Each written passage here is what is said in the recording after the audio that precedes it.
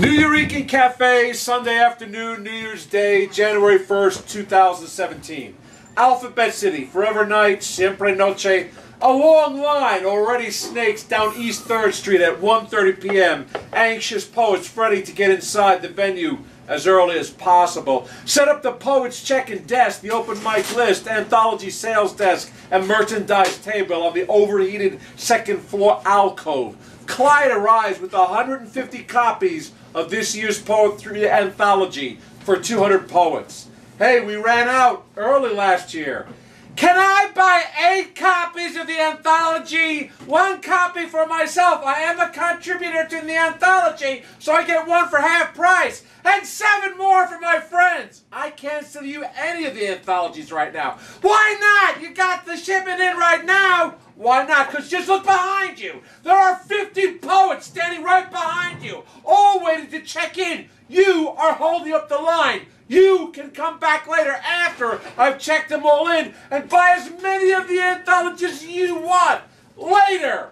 But what if you run out like you did last year? We got 150 copies. We ain't gonna run out. A line of disgruntled, impatient poets stretches behind her, across the room, down the stairs, and into the club's lobby, and out the front door and into the street. The exasperated anthology buyer stalks off in a huff. You know, we ran out early last year, Big Mike. Are you not entertained? Have I not entertained you? Die up, ye scum! Die up, ye scum! Die up, ye scum! You can't buy love. Do you have a boyfriend these days? I wish. I'll be your boyfriend. I got money these days.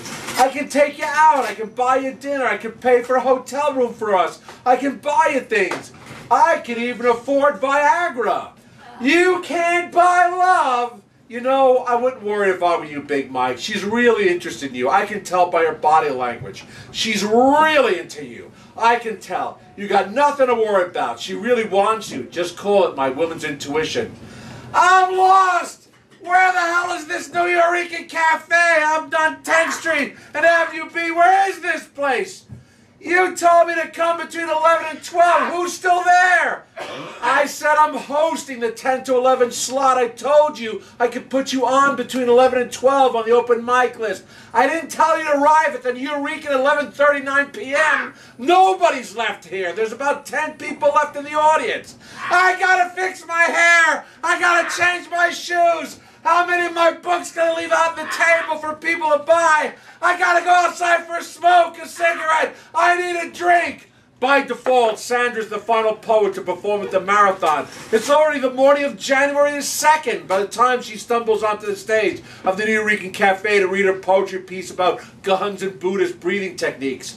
You know, I was planning to fuck her, even pack the Viagra just for the occasion. But it's 1 a.m. I've been confined inside this overheated black hole of Calcutta stifling theater for the last 12 hours with 200 petty, self-involved, self-entitled, no-talent poets without a break. I'm tired out, dried out, yelled out, and my stomach hurts. I gotta get out of here. I gotta go home. I gotta lay down. My legs are killing me. And Sandra's pulling the old standard. I stick my huge silicone-enhanced double-D tits in the bartender's face and get him to ply me with free beers routine, which I have no time for, no patience for, at this hour of the morning. So I hobble to Avenue 8, grab a taxi home to the West Village all alone.